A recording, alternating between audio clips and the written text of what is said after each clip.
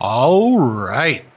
Now we're doing FreeCodeCamp, responsive web design, learn CSS variables by building a city skyline. Step 41. So we want to add the same gradient to the next two sections. Instead of doing that though, we're going to create a new class selector called bb1 window and move the height and background properties and values from bb1a to the new class selector. All right, I guess we'll just put it on top of this. So we'll do this. We'll say dot bb1 hyphen window. All right.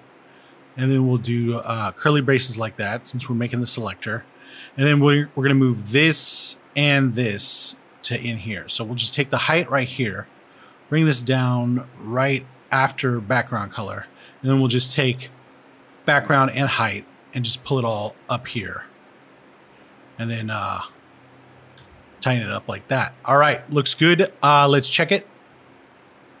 Looks good and submit it. All right.